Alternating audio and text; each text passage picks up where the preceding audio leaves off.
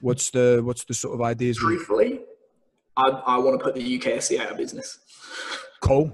Yeah, I like that. Because, you know, don't tell me about the pain of labor. Just give me the baby.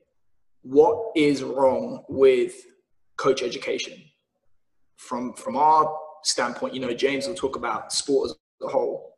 From the physical preparation domain, there's a huge disconnect between what we are taught at the postgraduate level, what the accrediting bodies say is important, and what actually is.